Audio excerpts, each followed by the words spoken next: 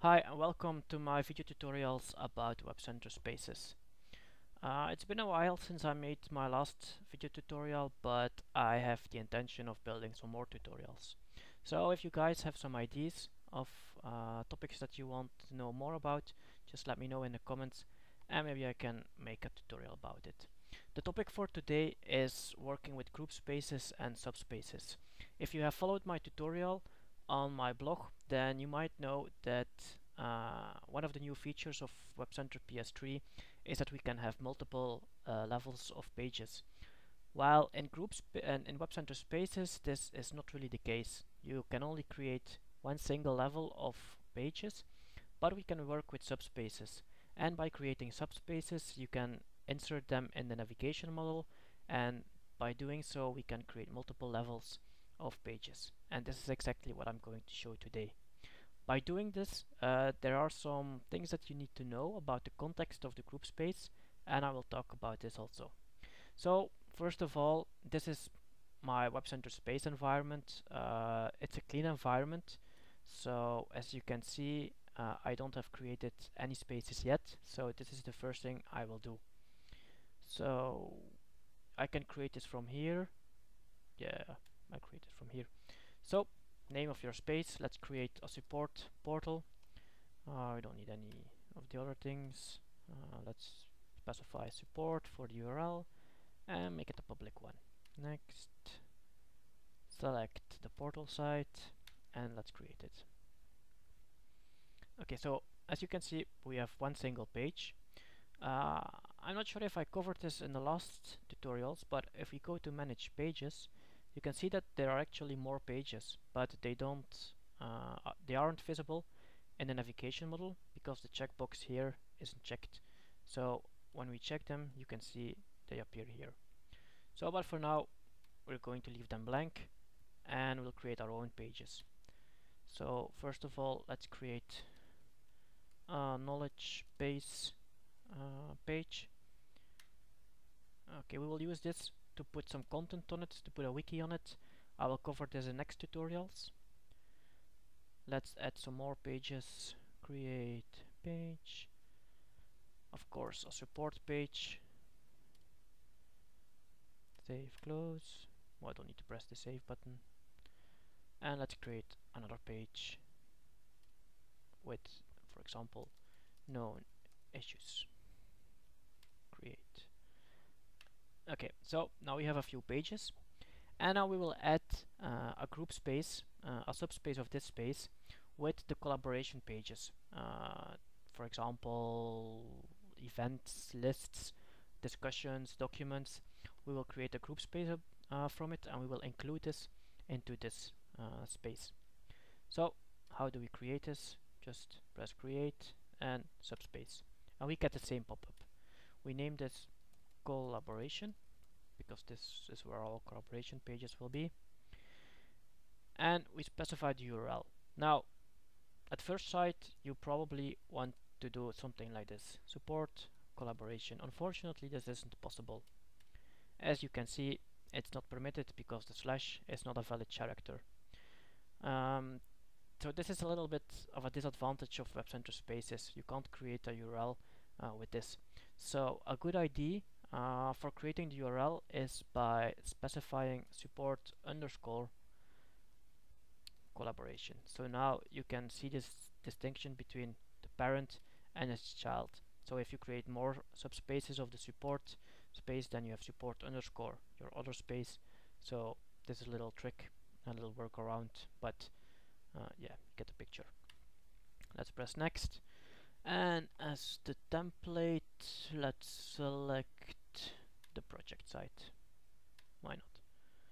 And let's create it. So as you can see, this is a completely different template because we have our menu on the left hand side, this is a very good example because we will see the default behavior of spaces and how we can change this.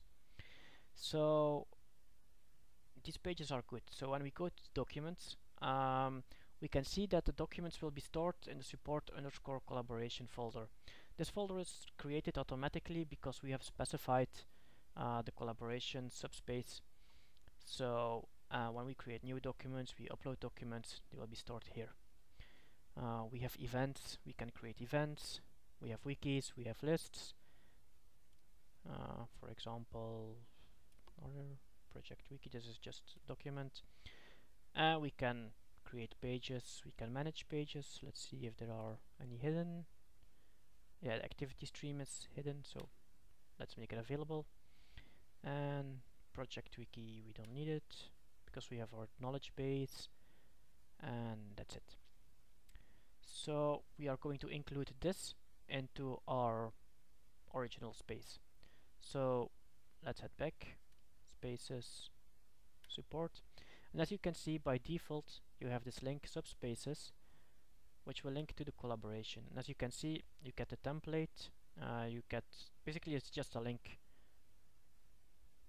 If you take a look, the URL isn't available here, but if you take a look at the URL, you will see that it will go to /support_collaboration. So we will do this in another way. The problem with this is, when we go to support, we want to see each page separately, where people can directly click on documents or on activity stream or on lists. And we also want to inherit the template used here, instead of this ugly template with left-hand side navigation. So in order to do this, we need to change the navigation model. So I've been talking about the navigation model in my previous videos. I wrote a lot about navigation model on my blog, so if you want to learn more about it, just go read there. You manage them in the resources, navigations, and as you can see, this is the default one. It's created by the system, so we can't edit it, so we need to make a copy out of it. So let's say support default nav model. Okay, and now we can edit it. Let's make it available so that we can select it in the drop down list, and let's start editing. So as you can see, this is the default navigation model. It is a page query, it shows the saved searches, and it also shows all the subspaces. This is what shows the link with the collaboration. Let's remove this because we want to display it in another way. And if you have read my blog, then you probably should know about page hierarchy and about pages.xml. So in WebCenter Spaces, each group space has their own pages.xml, and this is exactly what we are going to add in our navigation model. So let's create an add and page query. So by adding a page query, we create a reference to a pages.xml. So our collaboration group space has a pages.xml behind the screens. We don't really know the path because it is saved in the MDS and so on, but this pop-up will guide us through a small wizard so we can select it very easily. So as you can see here, we specify the name, which is actually the link in our navigation model. So let's call it collaboration. It's visible. Yeah, of course it's visible. And as you can see, we can select the home space, which is the default one of the user. We can select a space that you can select from a pop-up, or we can specify a path to the pages.xml or the page itself. So as you can see, we can select the page, but we are going to select an entire space. In this pop-up you'll see all the spaces, so not only the subspaces, but every space. So I only have 2 spaces, but if you have created multiple spaces, then you can select any space here. So we are going to select the collaboration, okay. And now we can select a page style, and we can also select a page template. We don't specify anything because we are going to take a look at the default behavior. Okay, so now that we've changed the navigation model, we need to tell our group space which navigation he should use as the default. And this is done in the general settings. Here in the drop down list navigations, we have our support default nav model. Let's press apply, back to space, and now you can see the collaboration is here instead of the subspaces link, and we have all our pages. So let's click on documents. So as you can see, it automatically inherits the template of the space what it is. So normally this page should have the navigation model on the left hand side with the logo of the collaboration, but because we have inserted it as a pages.xml, it inherits the context of this group space.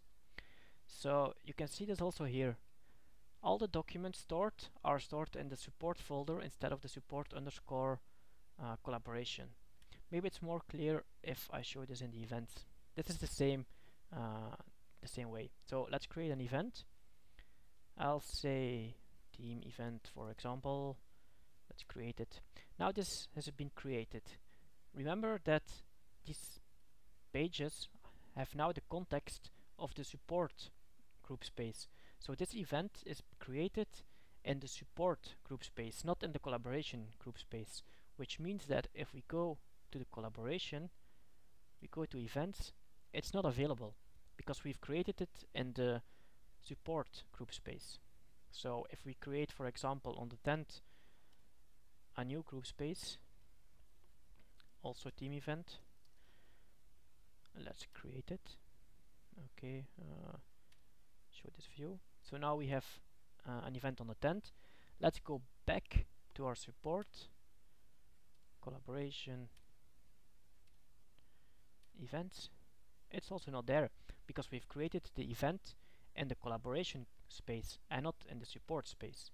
So this is quite important, and this can confuse people quite a lot because they think, alright, I insert my group space here, I will also inherit the content, but that's not true. So the same way goes for everything. Lists, events, activity stream, so it will show the activity stream of this group space and not of the collaboration group space. Documents created will be stored in the support because we're sitting in the support group space, not in the collaboration group space. So we only create links to the actual page, but the context remains the same of this group space. So this is quite important. So I hope it's clear for everybody what's the difference between having a separate group space and what's the difference between inserting the group space as a pages.xml, as a page query in the navigation model, and as adding it as a different link. So remember that when we had the subspace link, when we linked to it, we went to the actual group space instead of inserting the group space to its context. So I hope it's clear for everybody. If there are questions, please let me know in the comment section. If you have ideas for other topics that you would like to see videos of, just let me know and maybe I can write a tutorial about it. So thank you for watching and see you next time.